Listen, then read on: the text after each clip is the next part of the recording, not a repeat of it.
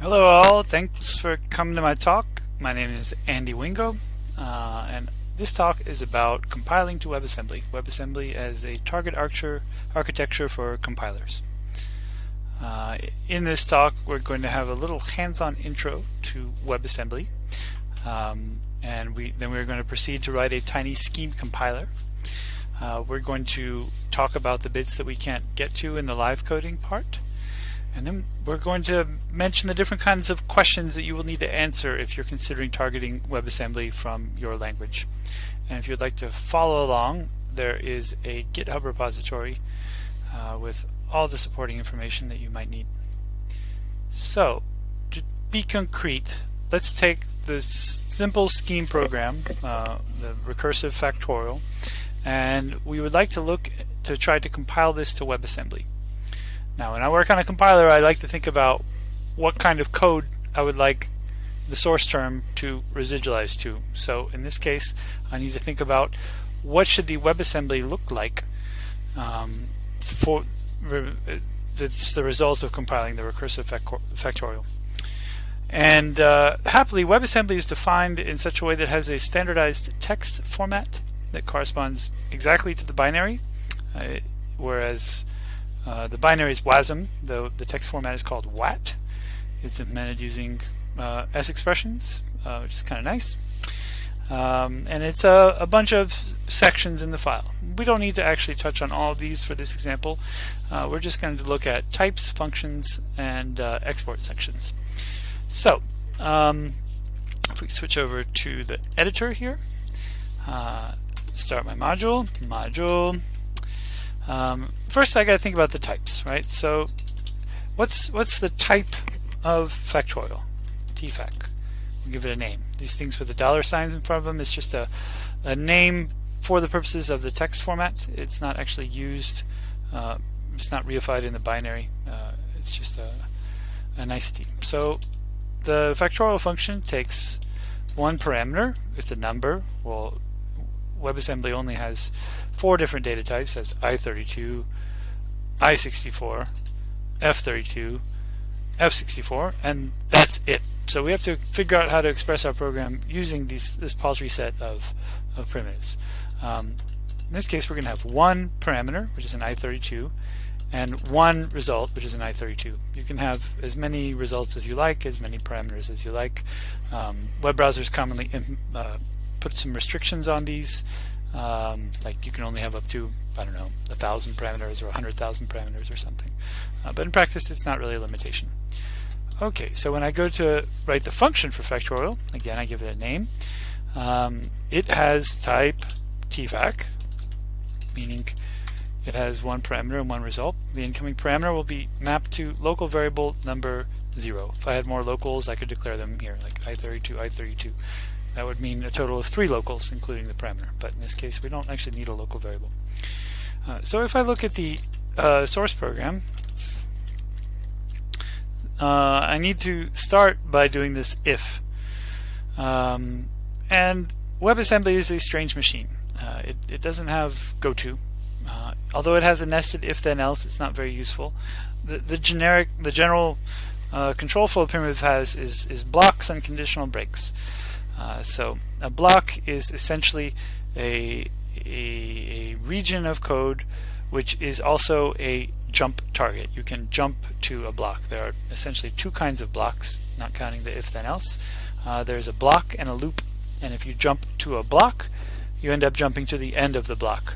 And if you jump to a loop, and this is a loop that has to be sort of in scope to the jump, then you jump to the beginning of the loop, and that's all you have. So in this case of my if, I'm going to make one block, call it B1, and then blocks have a type. They have a number of incoming values on the stack, and then they have a number of outgoing values on the stack. So in this case, I'm going to have this block to have no incoming values, because there are no incoming values at the start of the program, at the start of the function, and I'll just let its one value flow out to be the return value of the function. And I could give a name to that, type TB1. A block type is essentially a function type, so it has no parameters and it has one result. and so type TB1.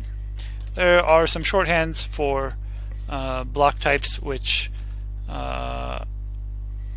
only have 1 or 0 return values. I'll just write them out in full here. It doesn't really matter. So now I'm in block TB1. This is going to be one arm of the if, and I need another block to be the other arm of the if. So inside these two statements, but in this case I'm not going to actually flow out a value. We'll see why in a minute. This will be TB2 with no parameters and results. Okay. I think you're getting the feeling that WebAssembly is a little bit of a weird machine. Look back again at the factorial program. I say if n is 0, so first I have to get n because it's a stack machine. And I do that by doing local.get 0 because the parameter n is the first parameter, thus index 0. And there is an instruction called i32.xz which pops the top of the stack and pushes a 1 if the top of the stack was 0 and pushes a 0 otherwise. And then I use br if, so if which pops the top of the stack, and if it's non-zero it will jump to the target, in this case B2. So if the top of the stack is non-zero, jump to B2. What does it mean to jump to B2? It means to jump to the end of block B2. That's how blocks work. If you jump to them, control flow continues at the end. So here, after B2, let's imagine I'm doing the then branch of the if, which is 1. So i32.const 1. That's how you make a constant WebAssembly. And then this value will simply flow out of the block. It'll flow out of block B1. It will flow out, in fact, to be the return value of the function. So we've implemented the then side of the if. Now we have to implement the else side. So let's see, times n. So first let's evaluate n, local.0, that's n, and then minus n1. Okay, so local.get 0 again, i32.const 1, i32.sub. You see, this is like the old calculators. It was reverse Polish notation. So i32.sub will pop 2 things from the stack and push the deepest one minus the shallow one. So now we have our 2 values on the stack, and we are going to call fac. And as you see, as a compiled target, WebAssembly doesn't have unstructured goto. It also doesn't have unstructured stack access. There's no stack pointer that's accessible to you. There's no link register, program counter, any of that. You can't even alias the stack to anything and walk the stack. This is what you have. Once we call the factorial, we're going to need to multiply. So this one stays on stack over the call. So i32.mul, which will multiply the 2. And here, recall that the type of this block has no results. So I just need to, I could branch, I could actually br2, so not to 0, not to block 0 in depth, and not to block 1 in depth, but actually to block 2 in depth, because the function makes an implicit block. What I'm going to do is I'm just going to say return, which effectively does the same. It will branch to the outermost block. That's my function. I simply need to export it to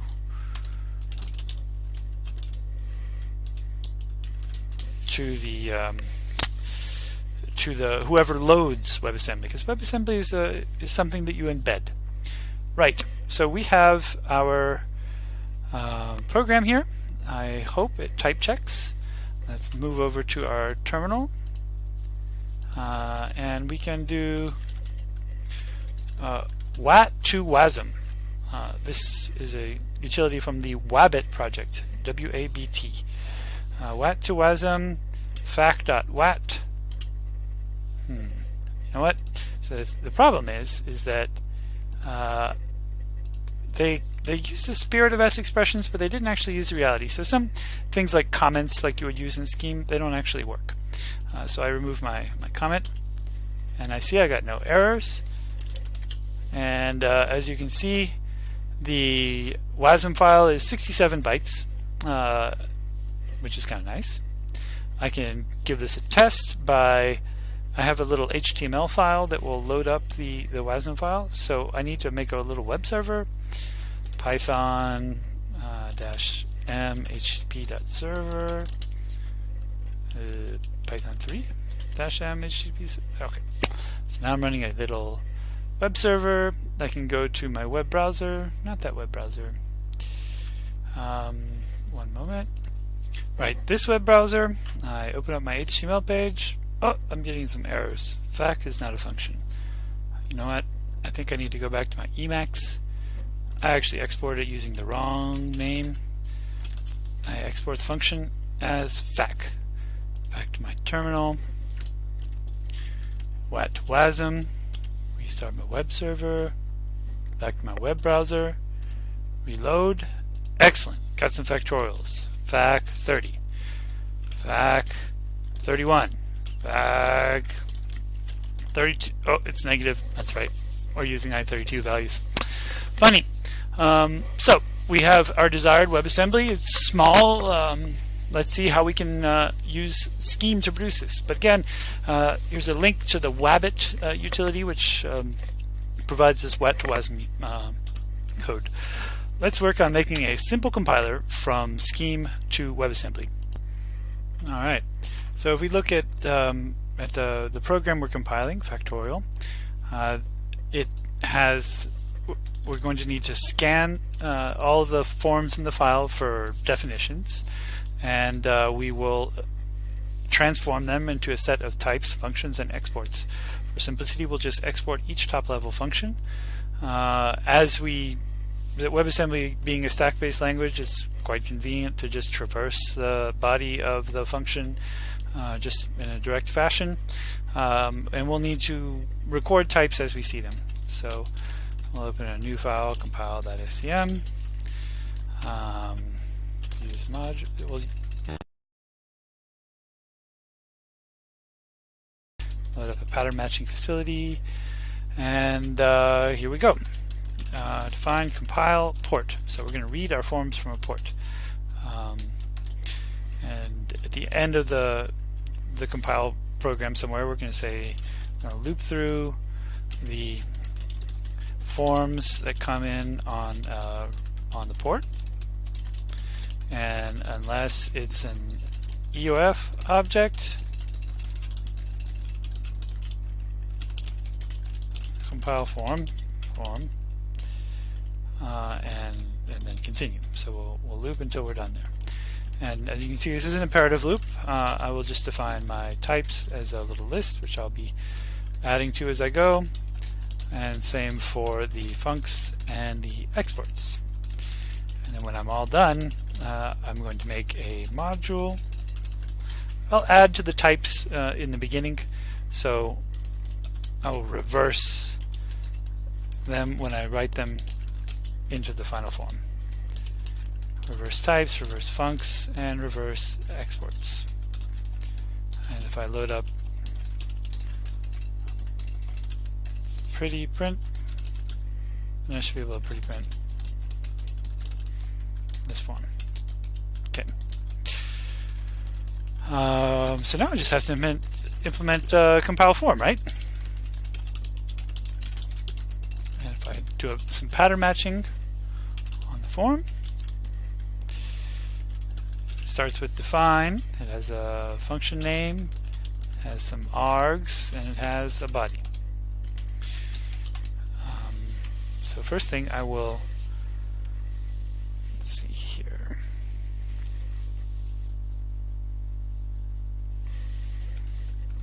Add func f. What's the type of the function? We're going to have to add this type as we go. We'll assume, well, let's see, intern type. Now what is the type of of the function. How many arguments does it get? How do we choose to represent them? How many return values does it have? How are we going to represent that? We'll just say map arg type over our args. Arg is going to be a list.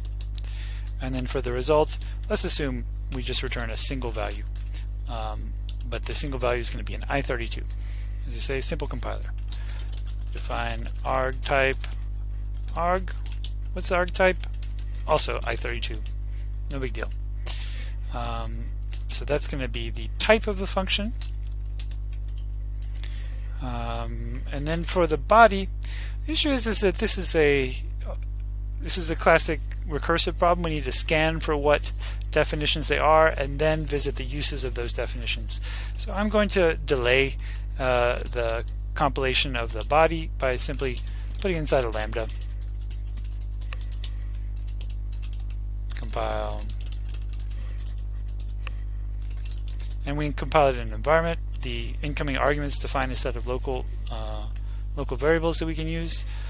So we will turn the arguments to an environment.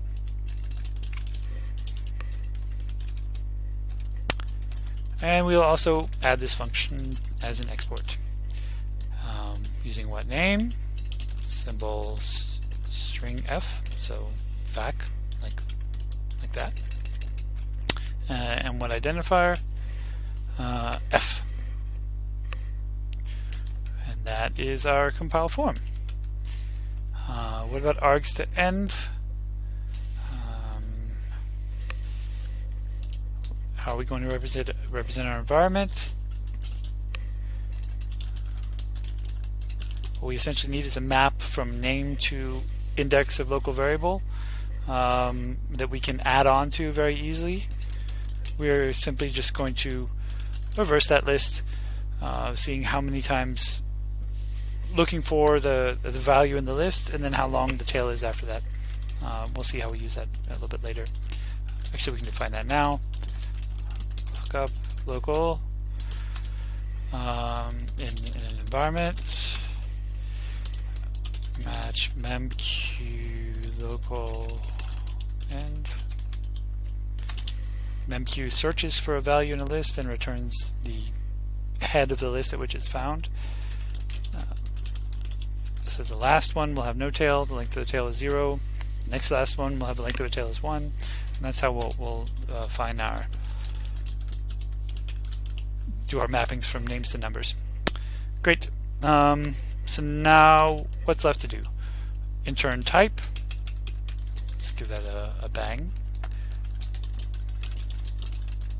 Intern type. So we have params and results.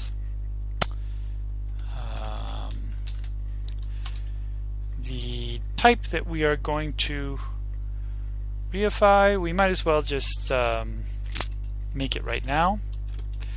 Type params result. This is the WAT that we will residualize to the file. But if we see a certain type twice, we might as well not look for it again. So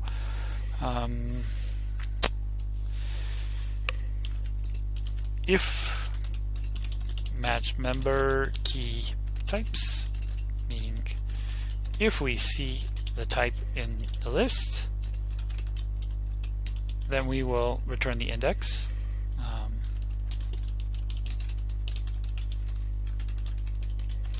Otherwise, the index is the length of types. Set, so imperative, set types, const type types. Let's say not key, let's use type here. And return the index. Intern type. Okay. So intern type is going to give us an index into the types of this module. I think what's remaining is add export and compile exp. Let's go ahead and take care of the export now.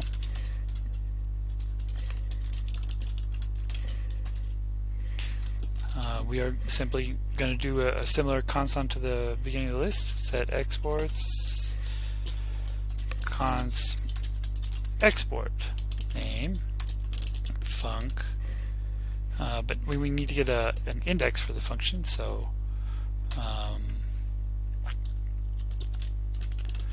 look up func ID. We're going to const that to exports. And we don't need it, we don't care about the return value. It's for might as well make this other lookup local. Lookup func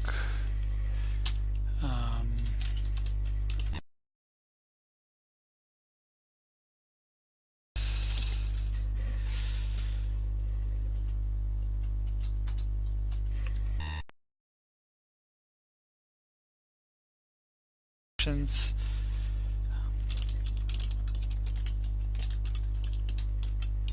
if a head is a func with a name with that ID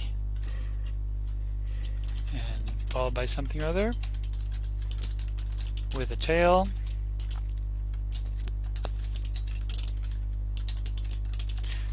if the ID equals F, then it's the length of funcs, similar to before. Otherwise, recurse on funcs. And if we get to, if it doesn't match, it means we've run out of the list and we're actually looking up an unbound variable. Whew. Does that match what we actually pushed onto the func list in the add funcs?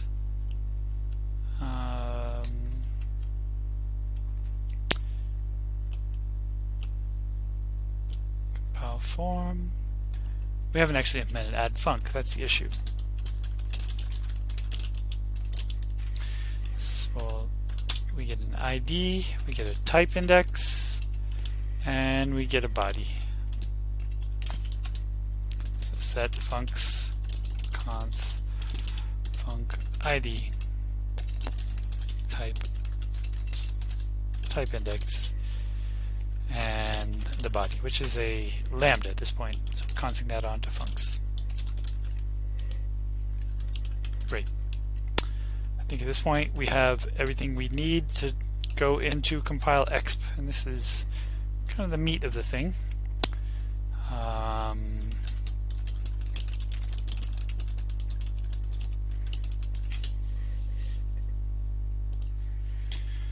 Right, so compiling the expression, as you know, we go back to fact.scm.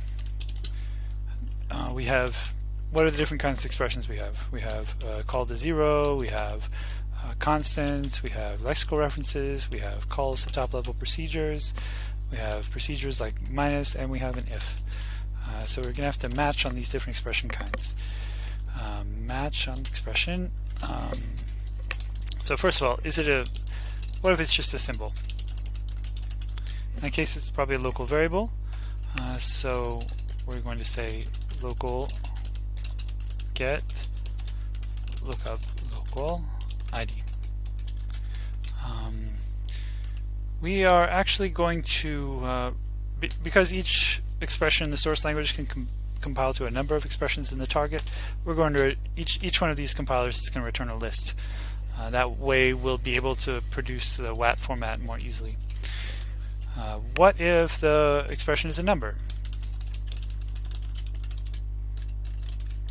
More specifically, an exact integer. We can use i32.const, as we said before.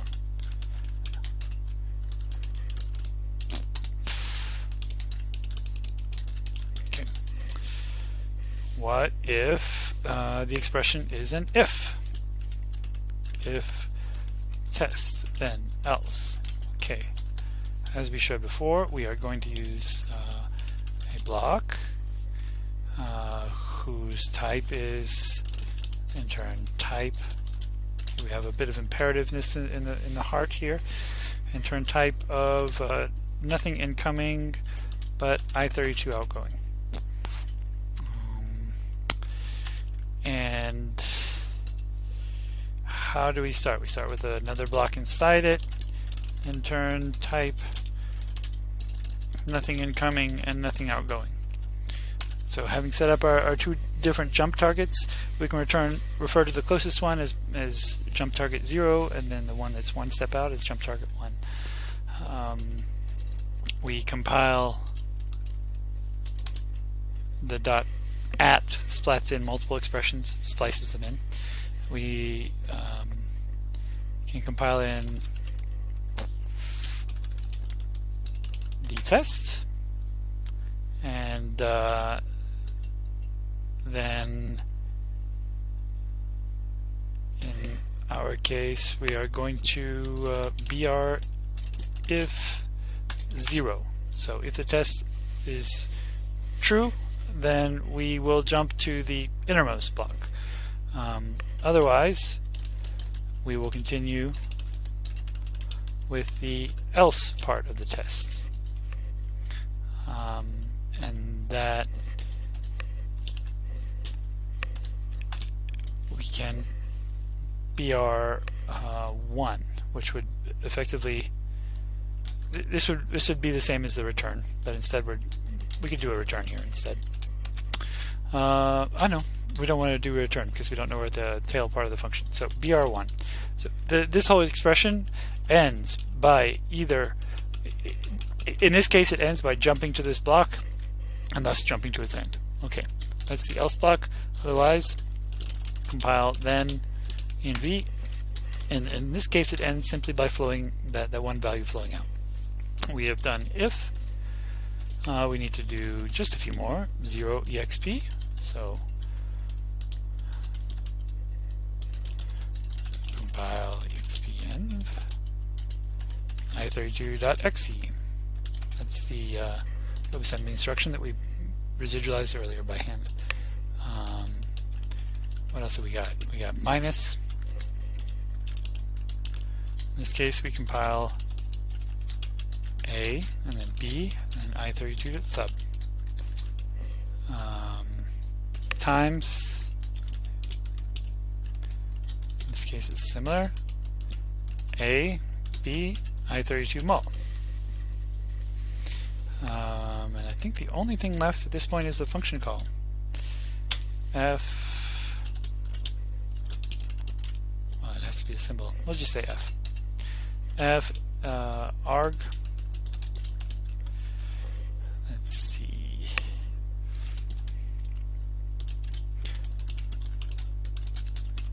We'll compile the arguments, and map arg, and then we call lookup func f.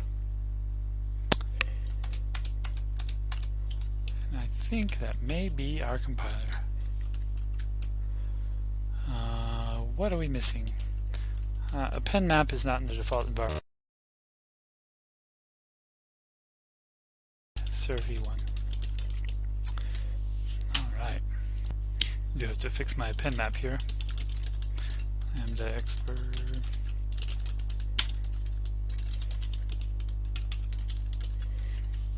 Right. And trying that a bit, I had to fix an invocation of lookup local, and I had to rename some invocations from compile to compile exp, but that's all done.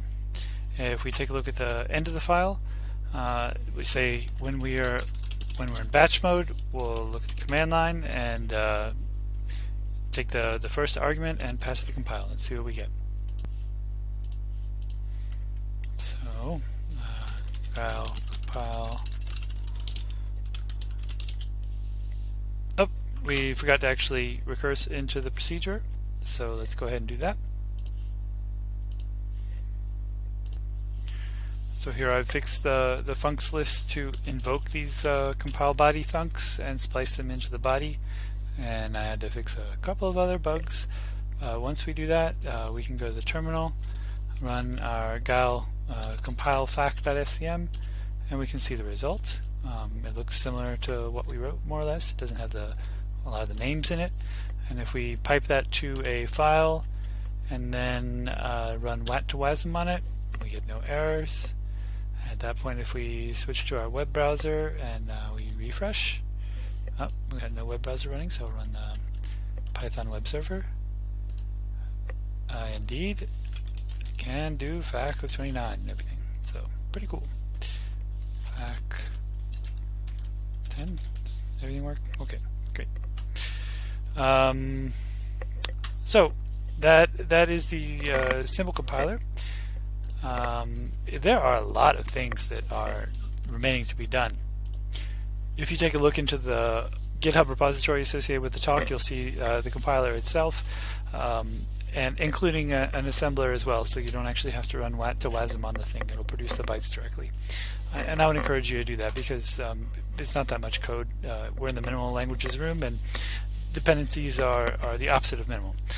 However, our language that we compiled doesn't include a lot. It doesn't include closures and tail calls and all of that. And all of these are still, like, they're pretty big problems, and they're the reasons I haven't ported Guile to WebAssembly at this point.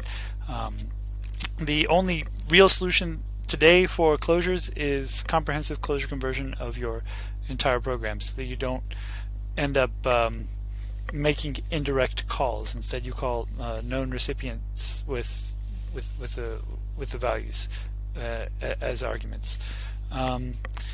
For tail calls, there's again no real replacement. There's a proposal. I've actually worked on it a bit in SpiderMonkey, but I had to drop it because it's just not high priority. For a variable number of arguments, WebAssembly is a typed language. You can't call a function with the wrong number of arguments. You can't have a function that takes a different number of arguments, but you need to store those values somewhere in a data structure and then pass that data structure to the function. So maybe you need a shadow space to pass arguments. It's not very nice. Threads, on the other hand, is coming along a bit more nicely. The threads specification will probably be usable soon enough. But with regards to how do you ship programs in WebAssembly, you really want to do whole program compilation. If you start to think about linking different WASM modules together, I think it's not heading towards a good user experience, because we're thinking about this in the web browser context mainly. For exceptions, you can bounce through JavaScript and use JavaScript's try-catch, but if you're doing that, then maybe you should consider compiling to JavaScript directly instead of WebAssembly. There is a proposal which is heading down the line which might be usable this year, exception handling, which provides the very minimum of non-local control flow. But it could be extended with effect handlers, which would give us coroutines, one-shot continuations that we could use in different asynchronous idioms. But the big problem is GC. I worked on one compiler to WebAssembly, Schism, a scheme implementation. It uses i32 as its value type, but not everything is an integer. It's a tagged value. And so if it's not an immediate fixed num, then it's a pointer into linear memory. And you can implement your own GC, and that's fine. But the problem is you can't trace references on the stack. You can't move values in linear memory and expect the stack to update to point to those new values. You have essentially no relationship with JavaScript, and JavaScript already has a fantastic garbage collector in it, in all the browsers. So what the approach that I've taken to switching to is to, if you have a language in which you need to represent different kinds of values, and they're all garbage collected, I would use xternref as your fundamental value representation, and that's the reference type specification, which hopefully again will become usable this year. And eventually it should be possible to access structured garbage collected managed objects in WebAssembly itself, and there are relationships to closures. There are lots more questions. What do you do about strings? It's a big problem. What do you do about access to WebGL? And there are solutions, and happily the import functionality is quite good.